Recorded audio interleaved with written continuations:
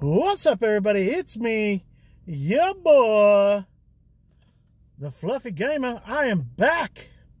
Today is Monday, March 11th. Yesterday was Mario Day, March 10th. Mario. I didn't care. But anyways, today, Monday, March the 11th, I went up to Escondido and I hit up the local Valley Thrift store. I'm glad I went up there. I got up there pretty late. I was hoping to get up there a little earlier than normal. I got up there right around 6 o'clock. They used to close at 6 o'clock. They are now open till 7. They were not that busy. Walked inside, went straight to the DVD / Blu-ray / video game section. There was nobody there. I had it all to myself. And there was some things to be picked up. So I grabbed 4 DVDs. And I even found some video games. I found and picked up 3 video games that are going to be all going up on the bay as soon as I get home. Going to take some pictures. Going to list these. So if you see any of these and you're interested, take a look at my eBay channel. They should be available. If not by tonight, by tomorrow. By Tuesday the 12th. But let's get into the finds of the day. Today, I like I said, I picked up 4 DVDs and 3 video games. One of the video games, the movies are all $2 each.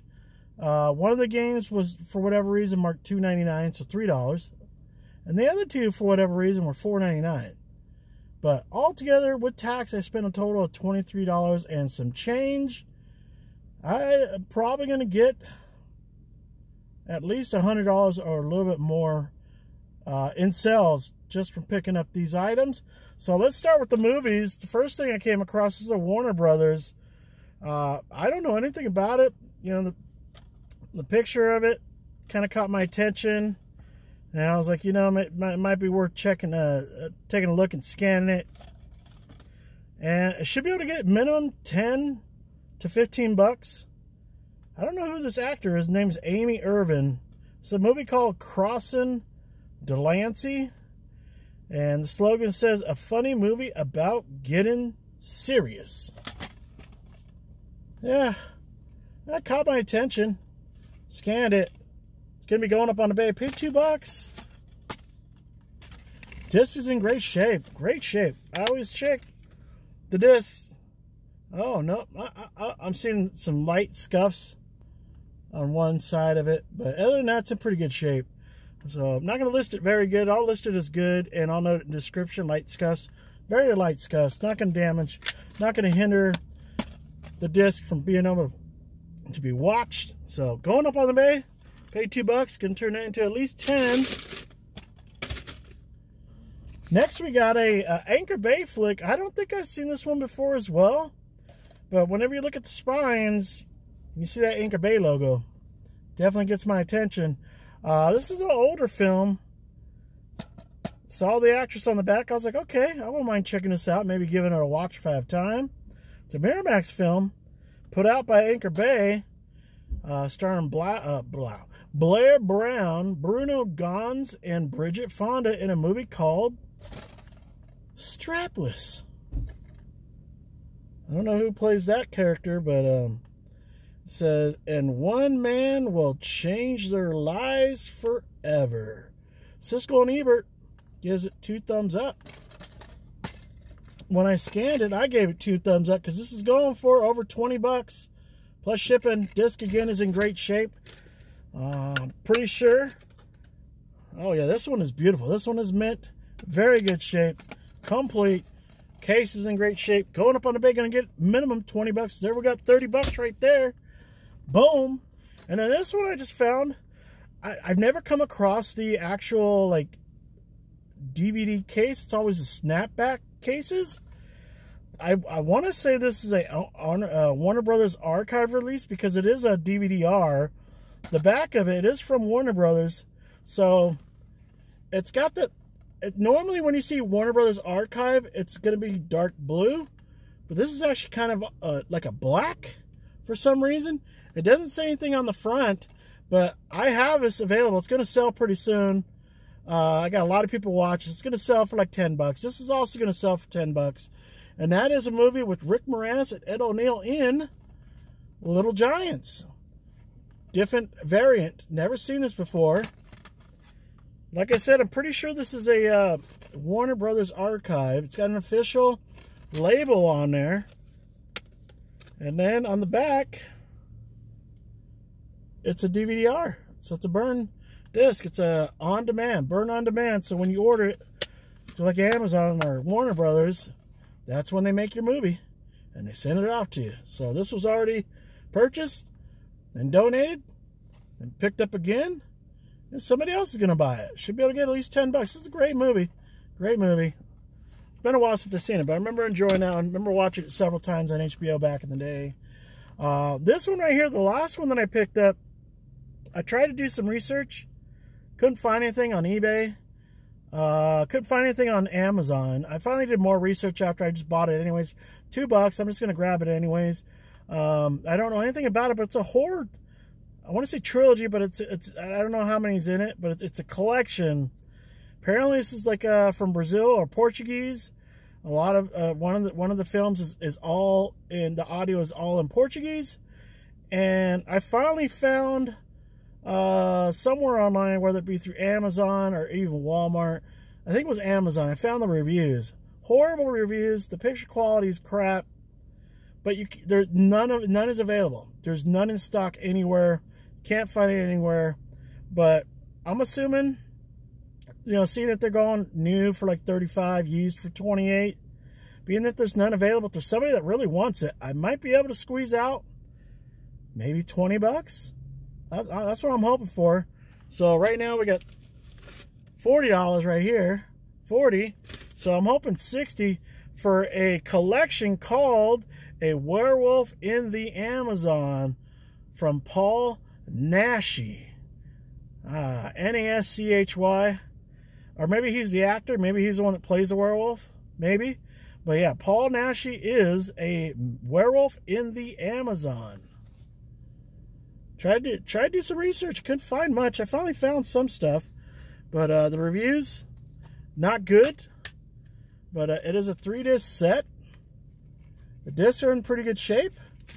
And it also comes with, and I didn't realize until I was reading the reviews, chapter insert and a poster. So I imagine I'll find somebody who's going to want to buy this. It's in great shape, and I'm assuming, being that you can't find it anywhere, I have a feeling this is probably going to sell quick if anybody's looking for it. A Werewolf in the Amazon collection on DVD-Dizzle, going up on the bay. Kind of curious to watch, see if it's any good, but I guess the picture quality is crap.